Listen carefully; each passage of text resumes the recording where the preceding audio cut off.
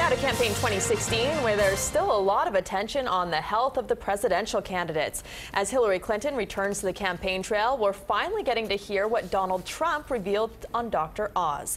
CBS 4 anchor Eliott Rodriguez is in the control room with more. Eliott. For debate, Donald Trump and Hillary Clinton tried to focus on the issues today, while everyone else seems to be focused on their health.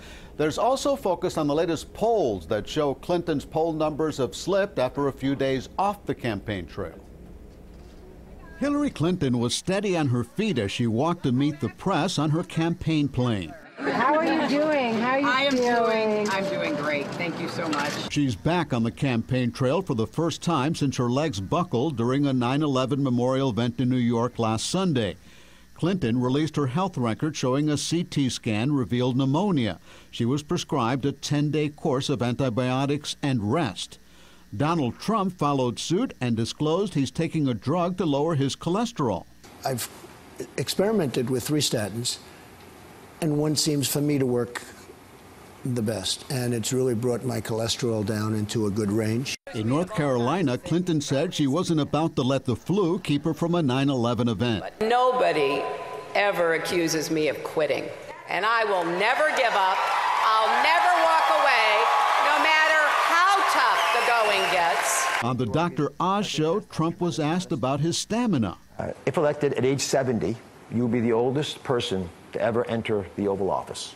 Why do you think you have the stamina for the job? Yeah, just about the same age as Ronald Reagan, and Hillary's a year behind me.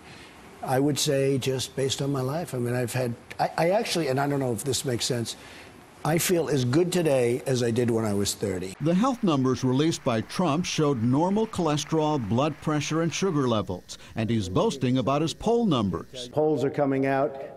We're leading in so many polls, I can't tell you, I don't know where to begin.